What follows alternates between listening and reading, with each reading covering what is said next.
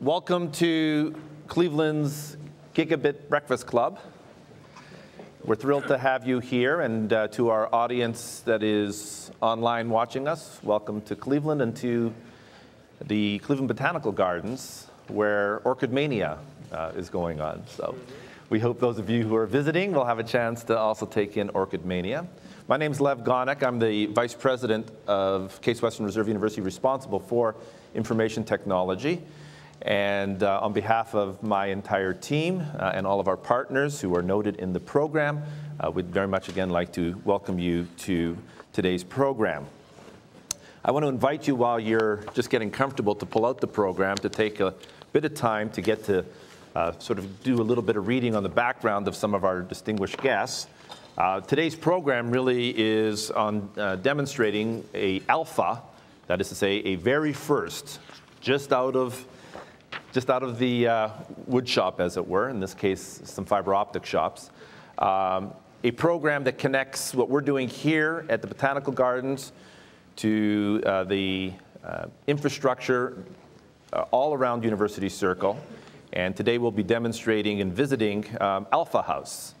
And with that, maybe I can actually get a chance to kind of just share with you kind of how the morning is going to unfold. We want to invite all of you who are interested in doing a tour of the Alpha House to sign up, or certainly after this morning's program, walk over with us at around 11:30, 11:45. Just across the street is the Alpha House. That's why we're situated here at the Botanical Gardens this morning.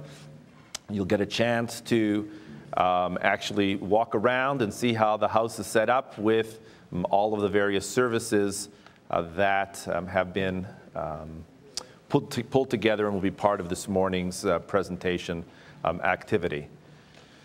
Okay, so maybe just to do that, what I thought we would do is maybe just go over to the Alpha House, just so introduce you to Todd Q. Adams. Todd is over at the Alpha House and is going to be a bit of our sort of concierge from a distance, and just give some of you here a chance to meet Todd and some of the people who are over at the Alpha House. Good morning, Todd. Good morning, Lev. How are you this morning? Good morning. Terrific. And just to sort of share with folks what's going on real time with Todd here is literally using the Gigabit connection that connects all of the University Circle. Until today, institutions in University Circle. From today forward, not only the institutions, but also the homes in the neighborhood. This is our Alpha House. Todd, why don't you just take a moment and just share with the audience that's here at the Botanical Gardens just a quick pan of what's going on at the Alpha House.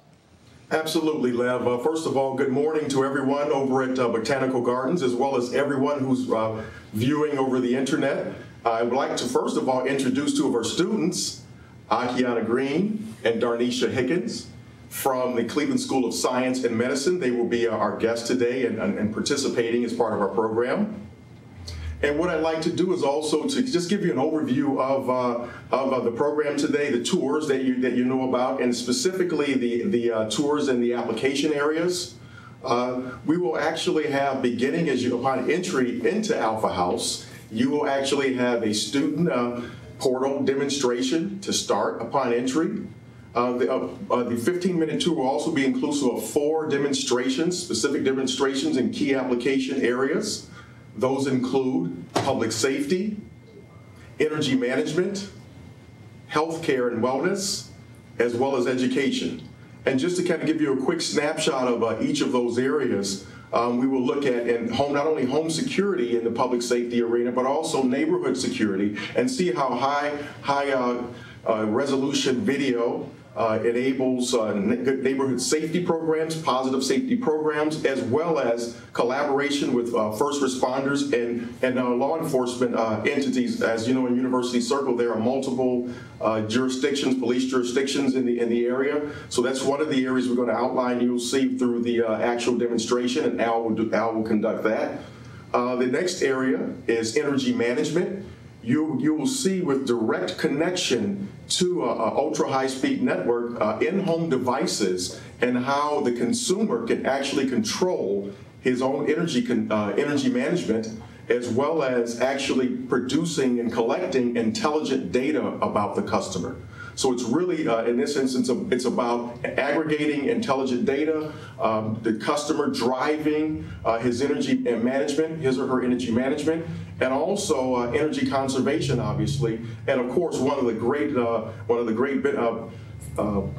factors or benefits of that would be being responsible to our planet with that and with the energy conservation. The next area is healthcare. Healthcare will focus on patient data monitoring as well as activity monitoring. Tony will actually walk us through some actual devices and applications that actually collect data in those respective areas, and you'll see the convergence of healthcare and wellness, and also integration with electronic medical records. So that's another area that you'll see, and then actually you'll see the connection between health, wellness, and also ways in which we can improve patient-doctor relationships and improve the healthcare delivery model via the technology.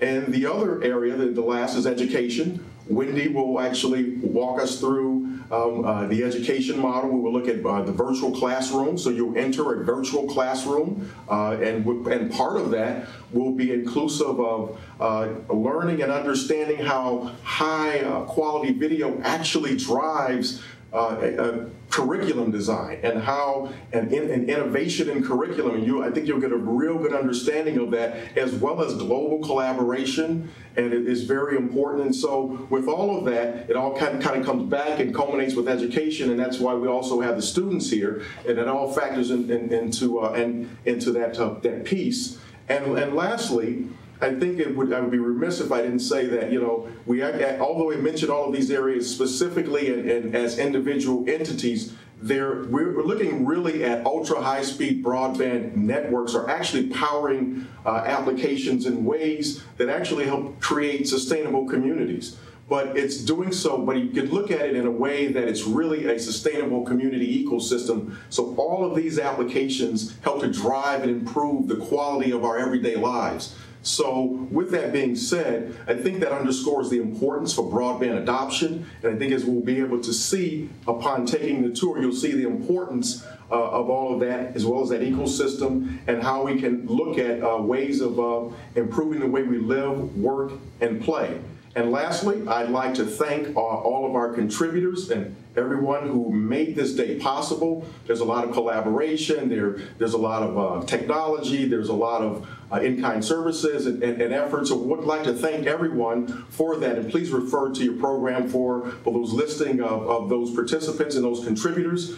And we're going to look, we're really excited about the tours. We want to welcome you to Alpha House. I hope I provided you with a snapshot of what you'll see today, and we'll look forward to you, and we'll welcome you later this afternoon. Thanks, Todd. That's terrific. And so that gives you a little bit of a sense. Through the morning, we're actually going to be going back and forth to visit with the students, actually, who will be participating in many of our demos. And thanks to all of the students who are here, as well as the students who are over at the Alpha House. We hope that you find this exciting and compelling demonstrations.